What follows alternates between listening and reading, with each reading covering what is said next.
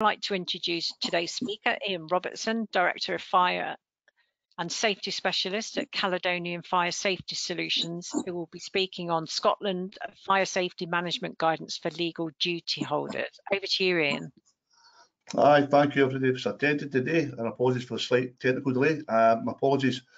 So today we're going to be touching on fire safety management guidance for legal duty holders in Scotland, and hopefully you find it of some benefit. The topics we're going to be covering today, another technical delay, shall be best practices on the selection of a competent fire risk assessor,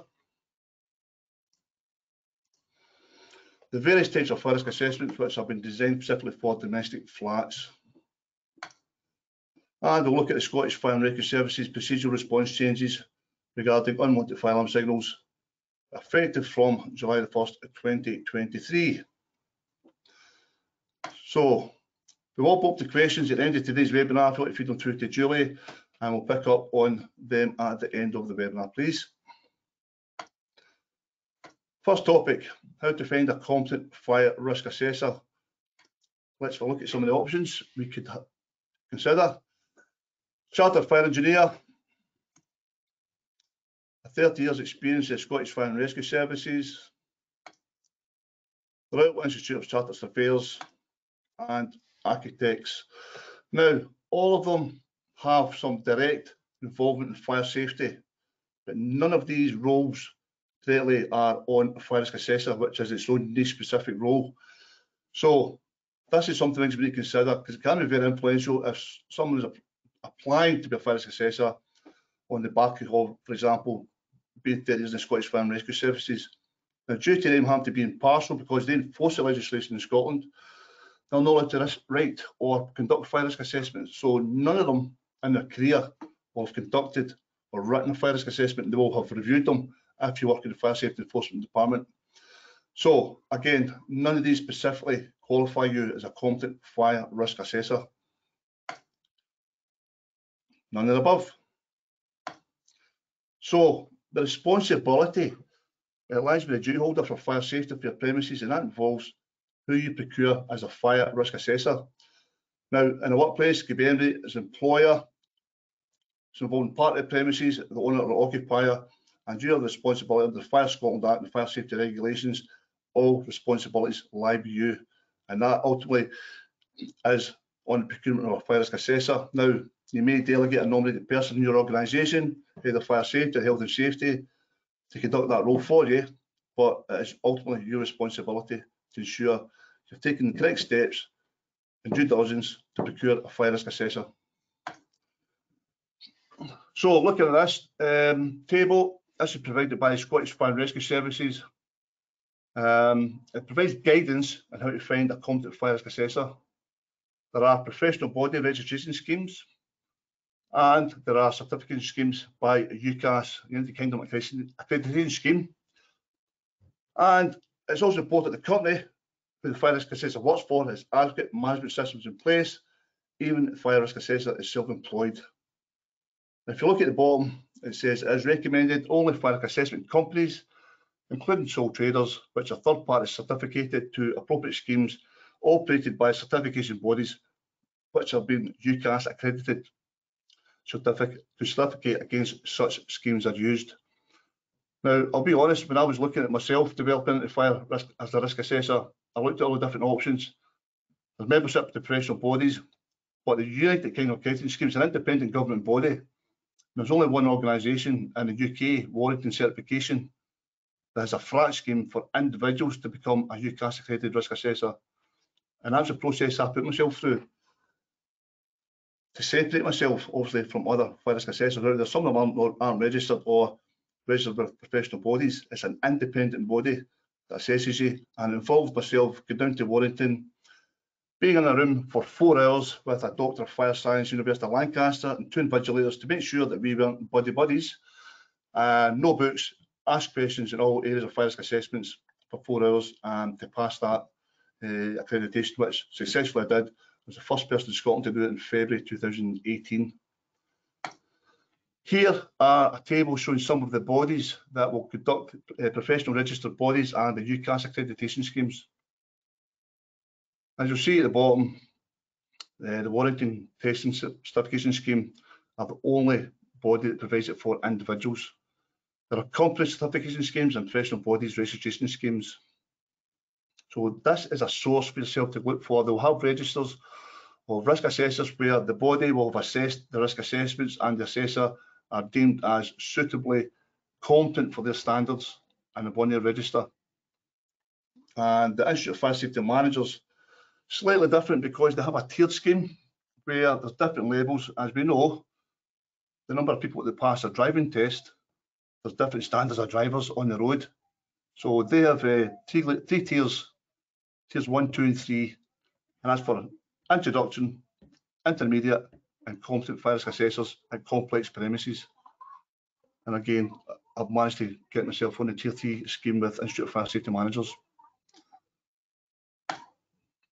So some of the things you should be looking to undertake: ensure the scope of the work you want carried out is agreed. You can do it formally in writing so there's no ambiguity. Got to ensure the risk assessor gets access to all areas. So for example, if you're in a block of flats and there's no keys to the loft space, then you can't inspect it. So there's limitations on what the risk assessor can actually inspect, and there may be issues in there that's going to be unidentified. Make sure you get alternative quotes from other service providers. Ask for proof of insurances, professional indemnity, public liability, etc. And ensure you have actually taken adequate records of the steps you took to select your fire risk assessor.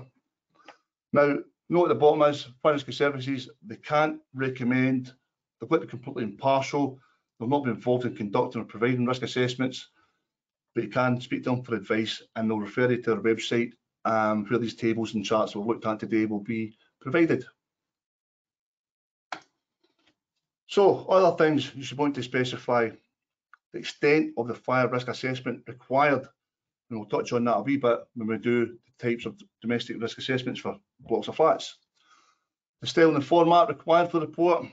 The national guidance document is PAS 79, which brought out an updated version in 2020.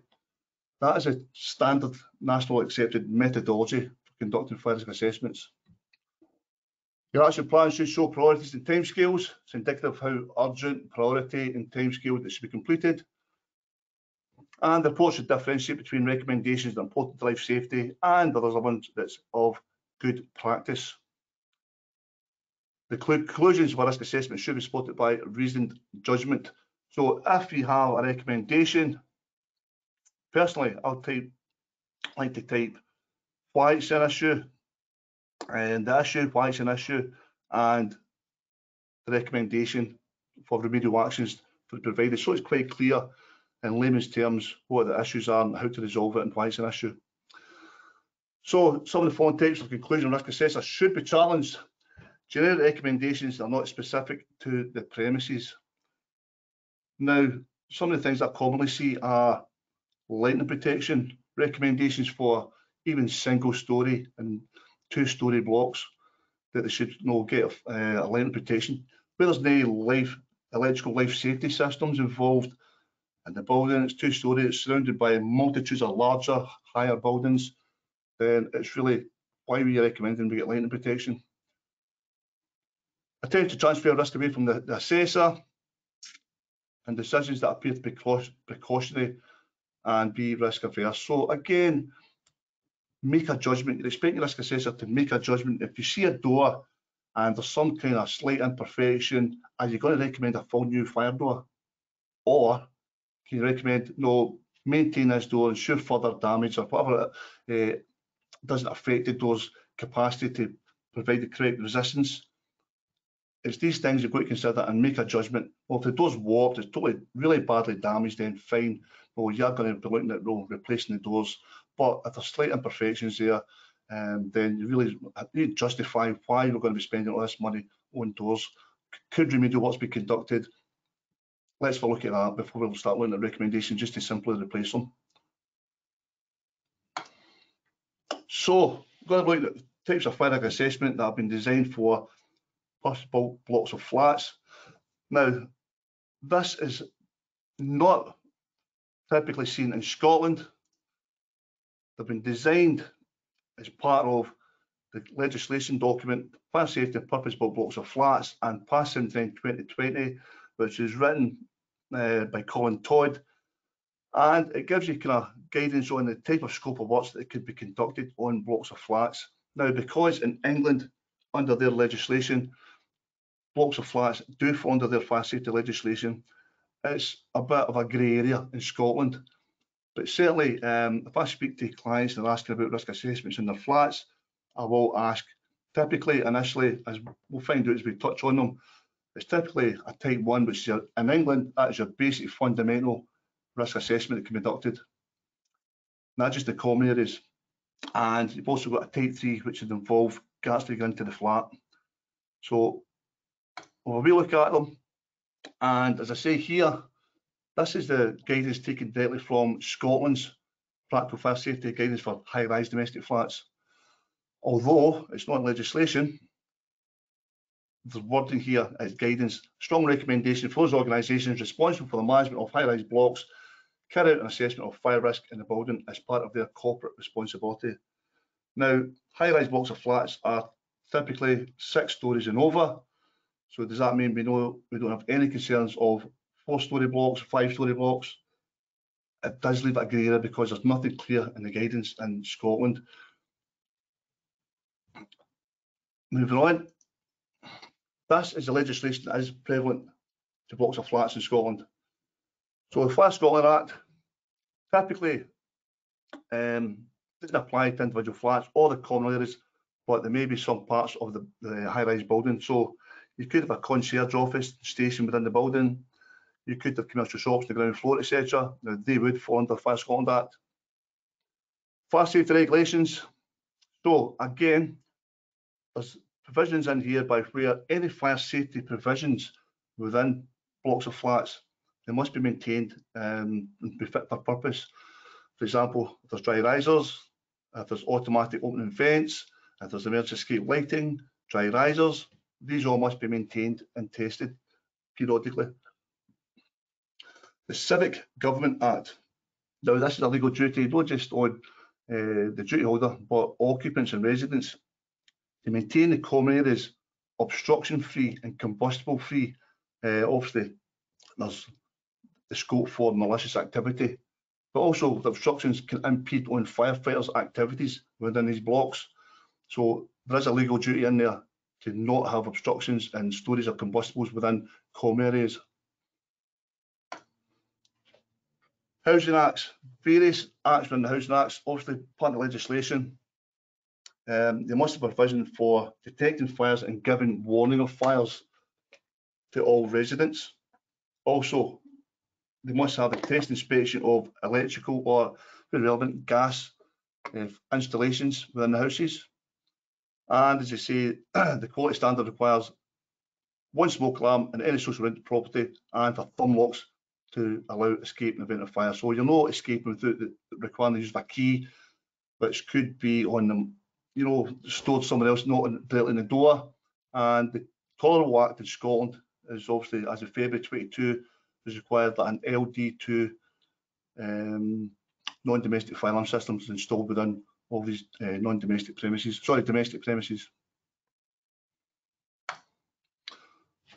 So, type 1, very basic, inspection of the common areas, which the common areas, it's not just internal, the common areas, it's also the external walls. So if there's cladding systems on external walls, we must consider the risk of fire spread on the external walls. If there's a considerable risk, identify the materials as unknown materials, then we should actually have a survey conducted. There's a sample survey or a full past 1980, they came out in 2020. There's a survey of external walls, identify obviously the risk of fire spread on external walls. Have identified and ensure they are compliant. There's not going to be any rapid risk of fire spread on external walls. Examination of, where possible, sample of fly entrance doors to ensure they're adequate. So again, high-rise flats in Scotland are recommending self-closing fire doors of 60 minutes with smoke seals and intermittent strips, self-closing. and lower premises, there should be 30-minute fire doors, self-closing intermittent strips, and smoke seals to protect the common areas, which is a means of escape. Also, you want to check any easily demountable false ceilings, false tile ceilings, etc. Service risers, electrical cupboards, where you get access into. But as I said, it doesn't actually refer to go into the flats. A type 2. Now, this would be similar to type 1, except a degree of destructive inspection. Now, that's maybe it's a secured, locked service riser. You may be asked if you get concerns about any compartmentation. You may be asked to get a contractor arranged to come back on the site and remove the risers and conduct your inspection until you're satisfied. If you have any concerns, there might be remedial works, or you're happy with what you've seen. Type 3. This does involve a type 1, but it goes beyond the scope of it, and it involves the Housing Acts. So it's a way of capturing the means of escape internally within the flats. The alarms installations are compliant, and the protection of the internal communal areas within the flat itself.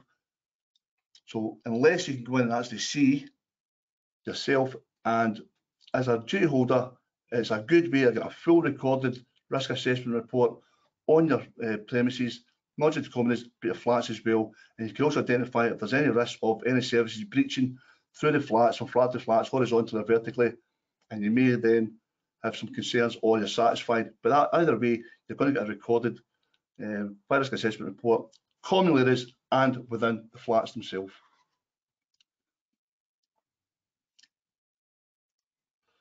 Type 4 risk assessment, same as a type 3, except degree of destructive inspection in both the common parts and the flats. Now, again, maybe open up samples of construction to inspect the separation and compartmentation is adequate. This is something if you get any concerns identified through your type 3 risk assessment when the flats are common areas, you might recommend there's a type 4 conducted to satisfy if you've got any concerns as you conduct your risk assessment. So these are the types of risk assessment on domestic flats for duty holders. They're not typically seen in Scotland, but I want to familiarise yourself with them with regards to the scope of work. I thought it would be helpful to some duty holders. So the next section topic we're going to be discussing, the Scottish Fire and Rescue Services, what is changing. So from the 1st of July, they will stop attending automatic fire alarms call-outs to commercial businesses or workplaces such as factories, offices and shops, unless a fire or sign of fire has been confirmed. Big exclusion would be all sleeping risk premises are exempt. So if you've got a sleeping risk premise and you can always look, you've not got any concerns with a hotel, obviously care homes, shelter accommodations, hostels, etc., you will have automatic attendance to your premise, well, predetermined attendance by the Scottish Fire and Rescue Services.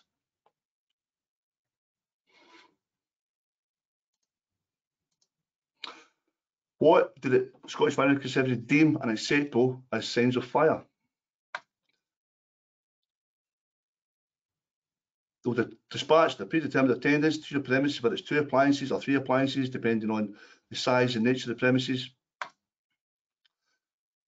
Fire, signs of fire confirmed by a satisfactory 999 call.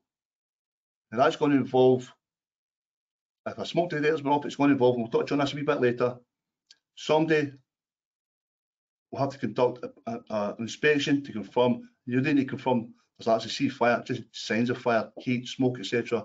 would be sufficient. You can then dial 999 and pass it on there. We'll touch on procedures for that later. Fire alarm signal originates from 2 smoke detectors, not 1. 2 smoke detectors is called the coincidence effect. So if you have a room or compartment with 1 detector going off and 2 detectors go off within that compartment, or 1 within it and a adjoining compartment, there's a more than high probability there's an actual fire. So that's a satisfactory sign of fire. A single heat detector, a single manual call point, and a single multi-sensor detector, which picks up obviously smoke, heat and gases. So again, If all three signs of fire are there, that's a pretty strong indicator you have signs of fire within the premise. And finally, an automatic sprinkler system that's been interfaced with the fire alarm panel, and that would send a signal through to, if you had an alarm system, so the alarm receiving centre, it should be identified that that is also an acceptable sign of fire. Why the change? So, in 21-22, there was 51,734 false alarms, considerably higher than last year's 46,000. So you can imagine the drain on the resources of the Scottish Fire and Rescue Service to attend all these false alarms, and the probability or the likelihood that this impact their attendance to actual emergencies. So there really is a big, significant time and resource impact there. So, fire false alarm incidents where detecting apparatus has raised an alarm is the main cause of this increase. In 2021-22, there were 40,509 of these incidents, up from 35,812, so a 13% increase. So the trend is going upwards. So they've actually looked to address it. Why Scotland? As you can see, per million in the country, we've got 9,441 false alarms, which is significantly higher in Wales at 4,930. So that's why Scotland have taken some action on this. And you can see that is really significant. And we've got a lot of rural areas in Scotland where if an appliance has to turn to false alarms as an incident, it could be a rural area that's really needs some support, and that could be a big delay. So the indicators are there. We need to put improved management systems in place in Scotland, and this is why Scottish Fire and Rescue Services have looked to implement this change in procedures. So some guidance for the prevention of unwanted fire alarm signals. Identifying that there's a known history of unwanted fire alarm signals at your premises, and if you've got suitable remedial actions put in place. So this is something I would advise, if you're not already doing it, if you're having false alarms, get them recorded, find out the root cause, and look to put a suitable control measure in place. Whether it's for procedural toolbox talks to your staff, whether it's system changes, amendments to your fire alarm system, whatever it's going to take, you want to obviously minimise unwanted fire alarm signals. Ensure automatic fire detectors are installed and maintained. DBS 5839 Part 1, 2017. Check you have the correct detector types and the locations. Consider with moving detectors, changing the type and reduce activations. If you have any concerns, for example, recently I was at a job where there's heat detectors, typically they're in a kitchen, but just the position of the ovens, when the oven doors have been opened, steam has been released, and also the temperature is triggering the heat detectors. Smoke detectors being near areas where there's dust, steam, gases, etc., moisture, the detector can be going off and causing false alarms. So have a review of your systems and get some consultation with your fire alarm preferred engineer. Another point that obviously overlooked there, you get false alarms and manual call points maliciously. So as a preventative measure, BS 5839 Part 1 does recommend that provided with protective covers as a means of mitigating. It's not going to eliminate it. If you want to pick up and hit the call point, you can still do that, but it is something that's a preventative measure. And again, it's sharing best practices with all your relevant persons, staff, contractors, anybody within your premises. Avoiding cooking, as I mentioned, releases smoke and steam, aerosols near smoke detectors. The fire alarm system taken off while you're testing it, make sure they're offline as well, if you are covered with contractors are operating it. So just read that, think ahead, and preventative and protective measures to ensure you can minimise the unwanted fire alarm signals. So, some guidance for your fire alarm systems.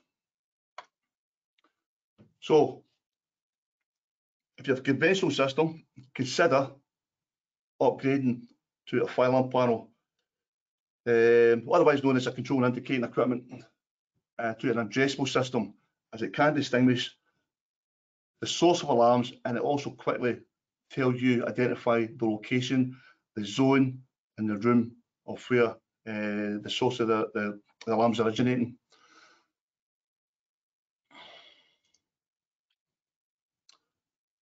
So as we touched on, addressable fire alarm panel, detail the zone and room location of the fire alarm actuation, which will enable an efficient investigation and avoid delays. So if you've got your staff, as part of your emergency procedures, nominated persons go to the alarm panel, will identify the location of the actuation, and obviously you then have nominated persons who can go and quickly investigate. And it actually should tell you also the detector it's coming from.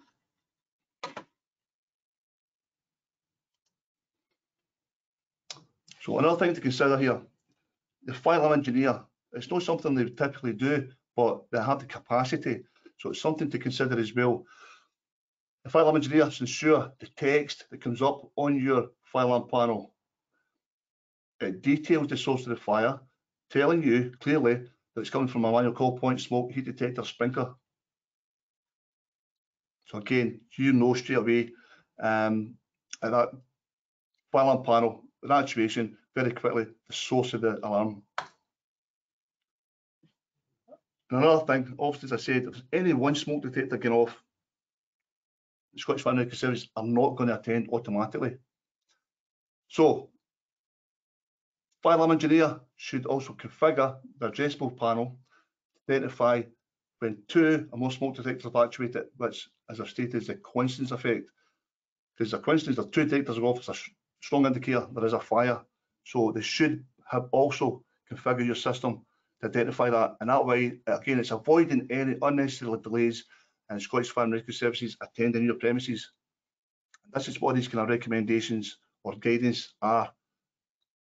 Whether they're relevant to premises or not, I don't know, but it's something for you to consider. So guidance, if you do have an alarm receiving centre, also known as your ARC, ensure, again, for the purpose of avoiding any delays in the fire service turn up to your premises, to also make sure life safety and obviously your business, your property and business protection has got an attendance without any delays. Ensure they have your correct details, and that would also clarify them. If it was a sleeping premise, sleeping premise, let them know. Ensure that's part of their details for your premise, and make sure all your other details is up to date. So your address, make sure that a correct address with a postcode, no ambiguity, because there is some addresses that can be very vague. When I worked in fire service, and you're going to an attendance, and it was very vague. We're driving about looking for these addresses with nothing specific. It's maybe the name of a house. So ensure they've got as accurate details as you can for your premise type and your addressable location. Again, going back to what we're saying about the fire alarm system, establish if the fire alarm signal coming from your alarm panel being sent to your alarm receiving centre can determine the originating source of the alarm signal that's coming through from a manual call point, heat detector, smoke detector, sprinklers, etc. And that is, as we said earlier, an acceptable sign of fire from your premise, and they will automatically dispatch the correct predetermined attendance. So, even if your alarm system is linked to an alarm receiving centre, it should be ensured that formally nominated and trained staff as part of your emergency fire action plan, they're familiar with your UFAS policy to safely investigate and confirm if there is a fire or signs of fire, both in and out of normal business hours. That's something for you to consider. So if you have a premises that's unoccupied out of business hours, you're going to have have a key holder to come and conduct an safe investigation for signs of fire. Bear in mind, you don't need to go in and like fuel flames or just signs of fire, heat, smoke. Again, the fire alarm panels there, it should hopefully help to tell you the area, the zone, the room it's located, so you can safely travel through typically protected corridors stairs, etc., to just check. And even if it's you go up to a room in an area, sorry, if you're entering a room in an area through a door, just check your hands to the back of the door. Same kind of training we got in the fire service, just feel that door for heat. If you feel obviously heat on the back of your hand in that door, it's a good indicator there's a fire on the other side of that door. So these are all kind of safe procedures that will have to be implemented if you're investigating for signs of fire out of hours and inside hours. So you would have to conduct this before dialing 999, because if you dial 999 and you're still not conducting an investigation, you're just wasting time, because they're not going to dispatch automatically if it comes from one detector without verbal confirmation as well you have identified signs of fire. So again, conduct an investigation. If it's one smoke detector, we need to do an investigation. Needs a verbal satisfactory response by 999. Pass on relevant information, full address, postal code, details of the premise, and the nature and location of the fire, and anything else that's relevant. If there's hazards, etc. If it's a large site you have, what would be the best entrance, most appropriate entrance to come in from, or anything that's relevant, pass it on to the fire service so they can do their job as effectively and sufficiently as possible. So something that's very common in larger complex premises and even like sleeping risks, like hotels, they will implement a delay for investigation by where staff will get an alert of the fire alarm signal initially to conduct investigations at a set period of time before the local system, fire alarm system, will go to full alert and initiate an evacuation. Typically, it can be up to 3 minutes. It can be, depending on the size of your premises, the British Standard can advise up to 10 minutes. But again, you'll know your premises, identifying how long you assess it would take any staff to conduct an investigation. So let's have a look at this procedure. Procedure provides a period of time after the initial alarm activation for non-military staff to investigate prior to the system going to full alarm, which would also initiate the evacuation from the premises. Again, that still might not initiate attendance for the fire service, because we need to confirm if it came from one smoke detector, we need to confirm we have identified signs of fire for them to attend. To help your nominated persons get an alert, have a clear zone plan directly beside the fire alarm panel, unambiguous, because I've seen some fire zone plans and they're faded, they're grey, they're unclear. If you turn up to them at 2 in the morning and you're looking at it and trying to work out the areas within this building, they're now impossible. So just make them crystal clear, ID's guide, unambiguous, and right beside the fire alarm panel. But it also supports your staff, who should be familiar with the premise, on the location of the room or area fire zone that has been actuated. Develop safe procedures for safety investigation. So, for example, typically there's no set procedures. Every place will be different, but typically you would have one person going to the fire alarm panel. The appropriate communications, because on the fire service we had handheld radios, even your BA sets, and they were really bad. You would lose communications in multi-storey buildings, and obviously that can't happen when you're trying to go and investigate. You want clear communications from the guys when they go and investigate. 2 people going together to conduct an investigation. One says alarm panel. If they identify signs of fire, they can initiate a full alert by hitting the manual call point straight away, or communicating back to obviously the person in the alarm panel to dial 999 and confirm there are signs of fire identified. So these procedures should be developed. As I said, we need to provide procedures in place. We need to follow up with adequate training to the nominated staff, who should be familiar to interpret the fire alarm panel, understand all the fire zone plans, the location of them, being aware of any hazards in the work area, and obviously being aware of potential fire behaviour and spread. So again, this is obviously issues, being aware of it, avoidance of original open fire doors, you want to spread into obviously escape routes. These are all things that best practices are put in place, but for your staff conducting these investigations, we need to provide them adequate training and formalisation of all the processes and procedures and the areas. And last but not least, there must be suitable communications, whether it's phones, ensuring we've got signals that can go through the workplace, your building.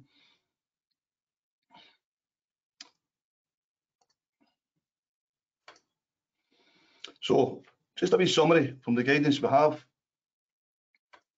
talked about: to have suitable preventative measures in place to mitigate the risk, identifying causes, any previous history, correct smoke detectors. Do we upgrade them to multi-sensor detectors? Do we upgrade our fire alarm panel? Are they maintained, installed correctly? Again, have you got appropriate coverage of the fire alarm system? And again, mention obviously the fire alarm panel. If you want some avoid unnecessary delays, we're going to be looking at an addressable panel which can identify the source of the fire alarm signal and ensure that signal also carries through to alarm receiving centre. Ensure they've got your correct details.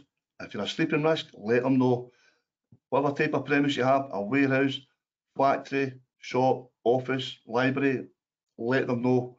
It's all relevant for the fire service, and they can pass through the information about your premises. It may be an appliance coming from out with your area. They're not familiar with the building or your area. Again, this is a must. You must update your emergency fire action plan procedures to reflect these pending changes. We come in the 1st of July. We've been aware of it for now for a number of months. So we must have this put in place and shared by all relevant persons, which means your nominated persons, contractors, staff, management, whoever else it may be, other occupiers within your building must be shared. So we're all singing off the same page and everybody's aware of it. And have all nominated staff been provided with adequate training and the resources, as in communication systems, etc., to implement the emergency fire action plan for your premise.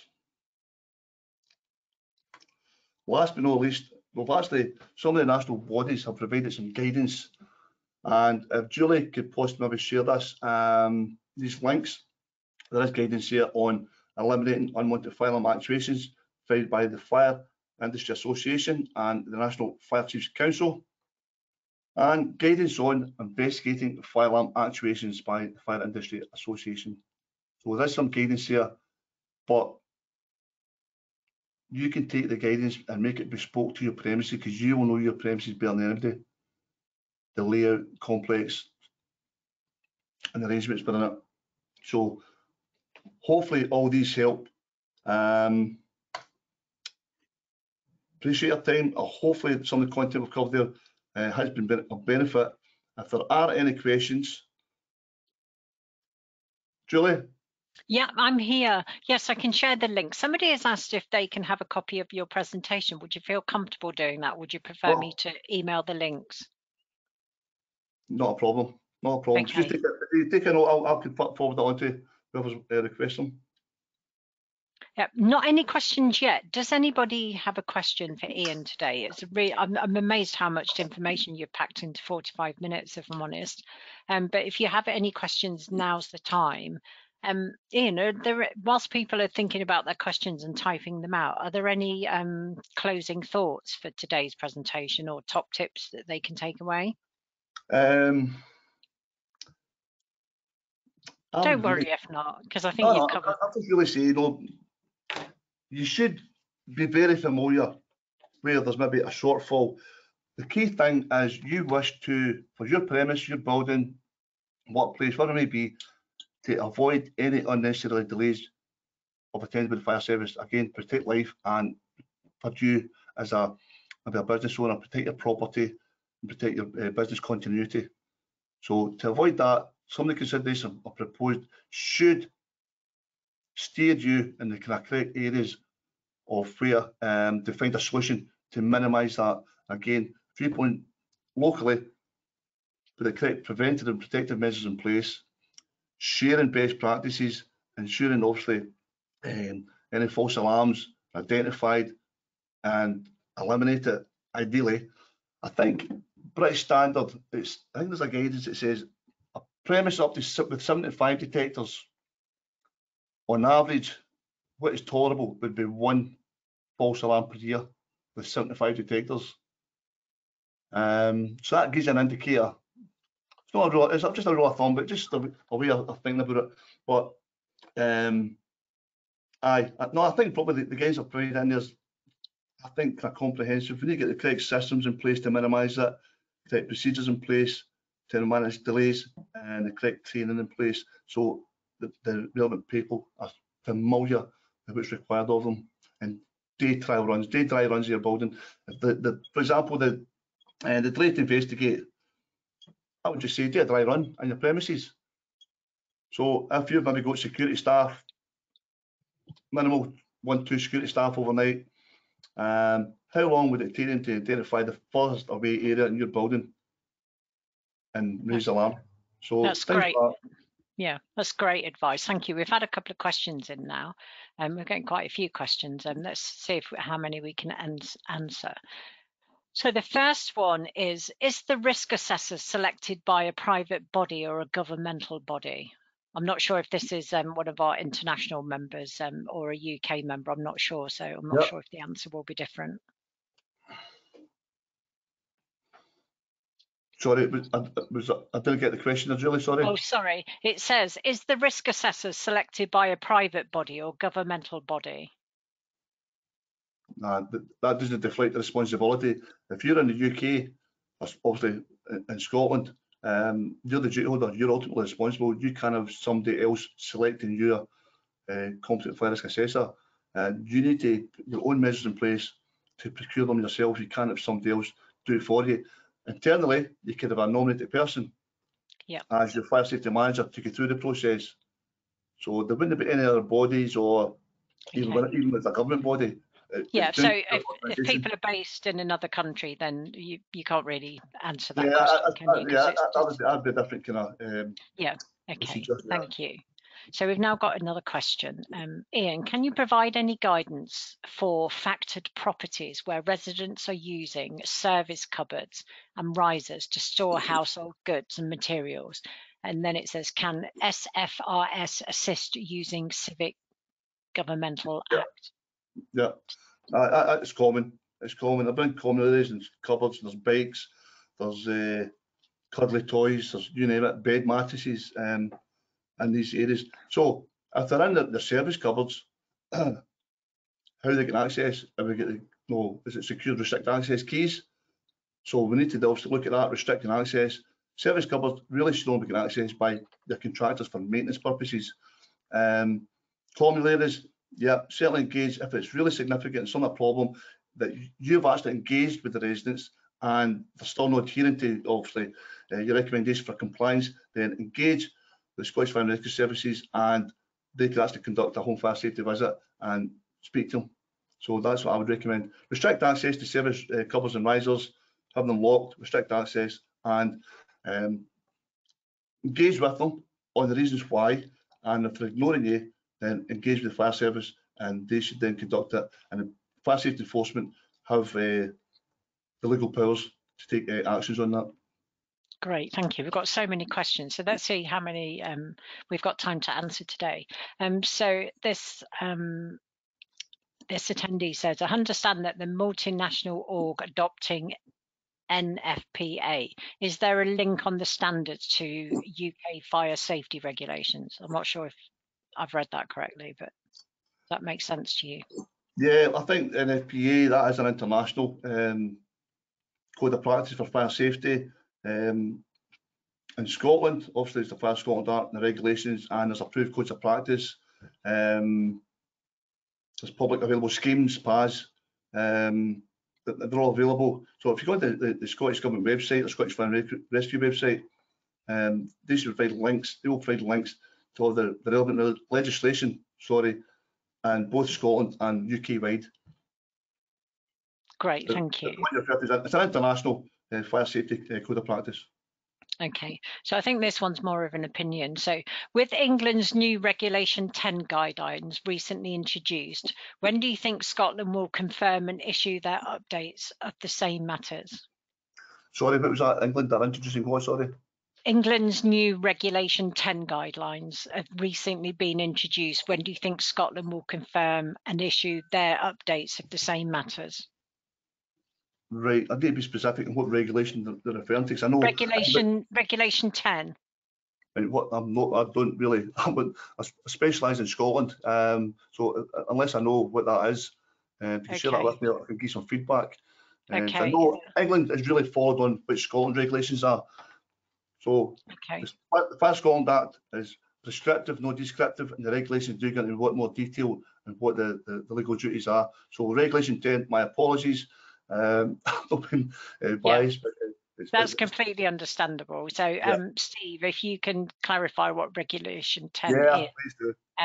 Ian might be able to answer it. So the next one is, following your guidance, can you confirm progressive horizontal and in brackets and vertical remains legal in care homes from July 2023, as opposed to automatic evacuation of all residents following alarm activation?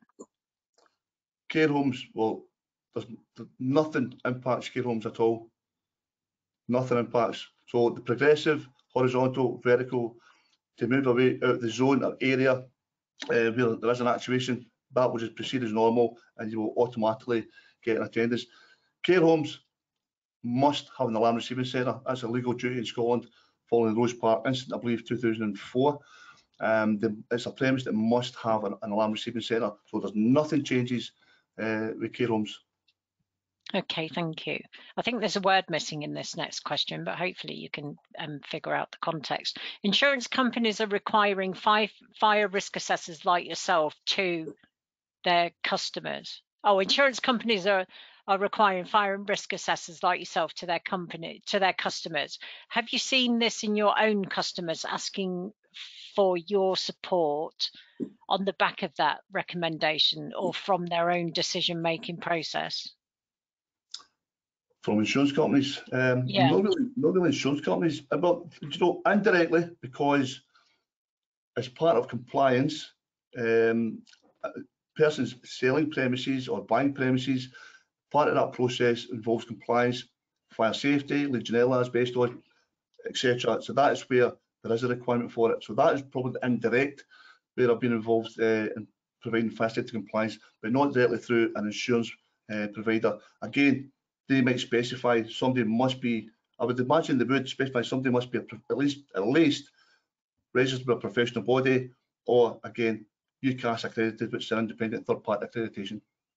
Great, thank you. And Steve's come back to clarify what Regulation 10 is. So Regulation 10 is for the domestic common area entrance doors being inspected every quarter rather than once a year, fully digitalised and fully accessed report from all duty holders. Right. So I think the original question was, it's been brought into effect in England. Do you think it's likely to come in Scotland? I really wish it would be. Then it'd be crystal clear. Instead of there's too many. For me, domestic premises in Scotland, but the way the legislation is currently just now, it's a grey area, and there are duty holders where I don't need to do that. But if it's crystal clear and definitive, no, we strongly recommend make it legislation and agree fire doors can check periodically. Front flat entrance doors, they're going to be used daily, multiple times.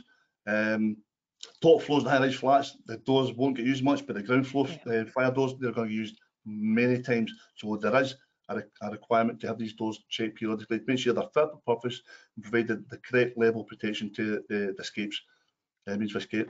So I hope they do. I don't know if they will, because this has been for years. So sorry, I didn't know this English one, Steve. Sorry. That's okay. You're not meant to know everything. So we've got the last question now from Elizabeth. So PAS 79-2 was withdrawn by BSI in March 2021. The steering group have agreed a full revision should be undertaken as a British standard. The PAS has been withdrawn whilst the British standard is in development. Do we know when this will be issued? They don't, and I think part of the reason was that behind that would be Grenfell, and part of it because there wasn't any at the time. I think it's changed.